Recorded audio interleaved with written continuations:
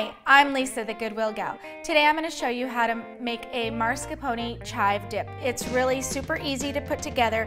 It's got 6 ingredients, it's creamy, and it's got bacon.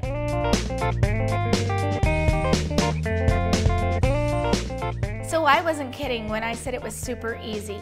You just take all the ingredients, put them in a bowl, stir it up, and it's good to go. I'm going to start off with some mascarpone dip. You want to have this at room temperature so it's nice and creamy and you can mix it around with no problem. And this is 8 ounces.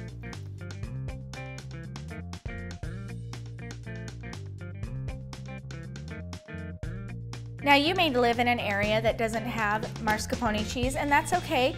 You can substitute cream cheese in there as well. Now I'm going to add 3/4 cup sour cream. All right, I already have it chopped up, but you'll need 1/4 cup chives.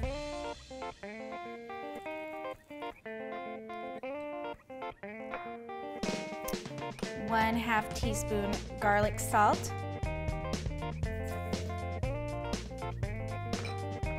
1/2 teaspoon onion powder.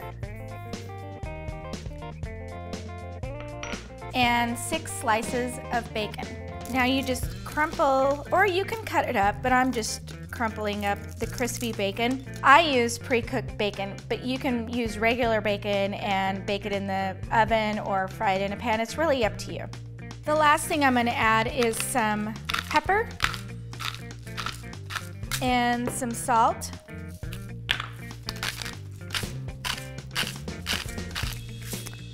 And then I'm just going to stir it all together.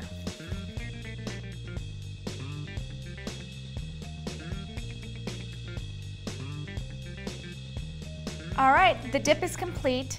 I mean, it was just those few ingredients and a little bit of stirring, and it's done. I served it today with chips, but you can also serve it with tortilla chips. You can even serve it with vegetables. So